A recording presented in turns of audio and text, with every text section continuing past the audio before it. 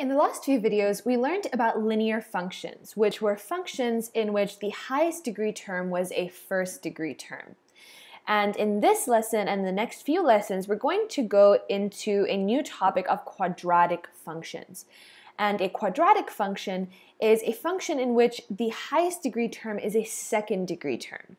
So an example of a quadratic function would be y is equal to ax squared plus q. Here we have our highest degree term over here, and we can see that our variable is raised to the power of 2. So we have a highest degree term as a second degree term. So this is an example of a quadratic function. And what's interesting about these functions is that when you graph these functions, their curves are going to take on the appearance of parabolic curves. So let's actually look at one of the simplest quadratic functions and graph that so we can understand what a parabolic curve is. So the simplest quadratic function is going to be f of x is equal to x squared. And if we were to graph this, the curve of f of x is equal to x squared is going to look something like this. So here we have f of x is equal to x squared. And there are a few things that we can notice about this graph. The first thing that we can notice is that it has this characteristic U shape, and it turns out that parabolic curves are going to have this kind of shape. They're either going to look like U's or they're going to look like upside down U's. So if you wanted to see an example of one of the upside down U parabolic curves, an example of a function that would look like that would be f of x is equal to negative x squared. That curve is going to look exactly like this curve, just flipped upside down. So it's going to look like that. And I've drawn these by hand, so they're a little bit wonky and not totally symmetrical. But the idea is that these curves are also going to have an axis of symmetry. We can see that this side is symmetrical to this side, and the same goes for this curve. This side is symmetrical to this side. So we have an axis of symmetry in these curves. Another thing that we can notice is that these parabolas are either going to be opening up or opening down.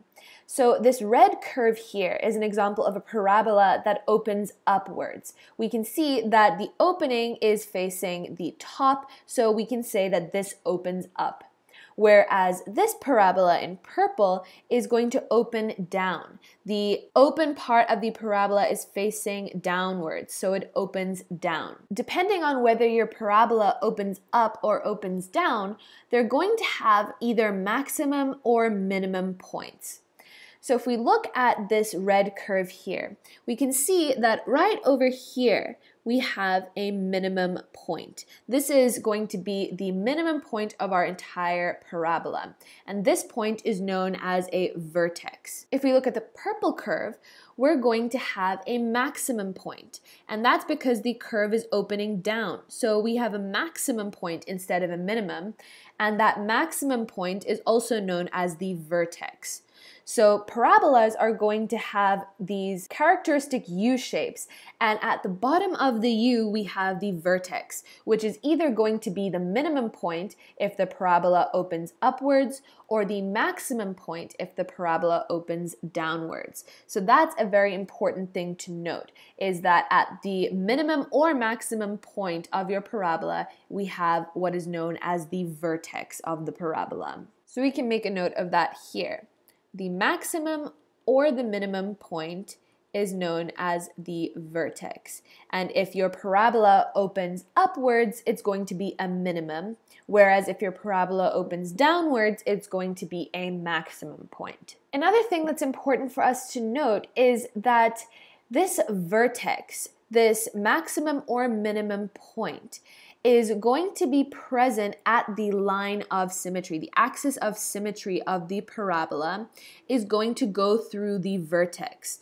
We have this side of the parabola which is symmetric to this side, and this y-axis in this case is going to act as our axis of symmetry.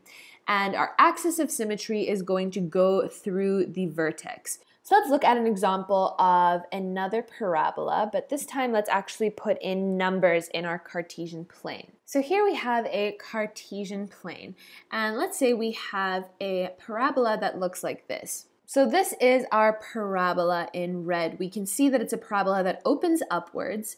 So the vertex is going to be our minimum point, and that's going to be present right here. And another thing that we can notice is that our axis of symmetry is going to be the y-axis. So here is our axis of symmetry. And one thing that we can notice is that with this parabola, we have two x-intercepts. The graph is going to cross the x-axis at 2 points.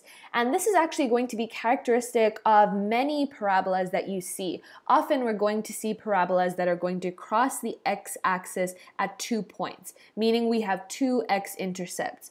However, that might not always be the case. We could have a parabola that looks like this, that's somewhere over here. And in that case, we're not going to have any x-intercepts or y-intercepts for that matter. But most often, you're going to be seeing parabolas that do indeed cross the x-axis at 2 points, meaning we're going to have two x-intercepts.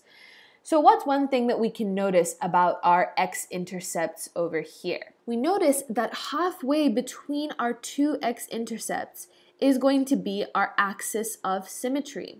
So halfway between -2 and 2 is 0, and we can see that x is equal to 0 is our axis of symmetry. So let's quickly make a note of that. Our axis of symmetry is x is equal to 0.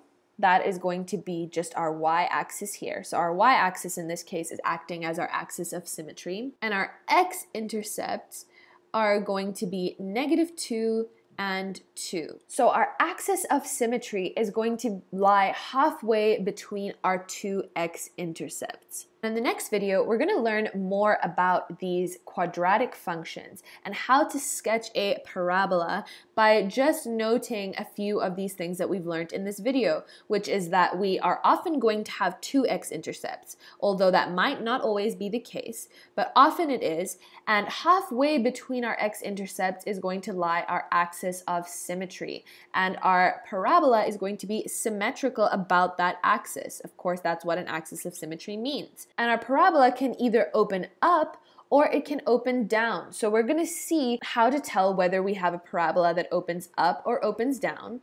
And we know that we have either a maximum or minimum point depending on whether it opens up or down, which is known as our vertex.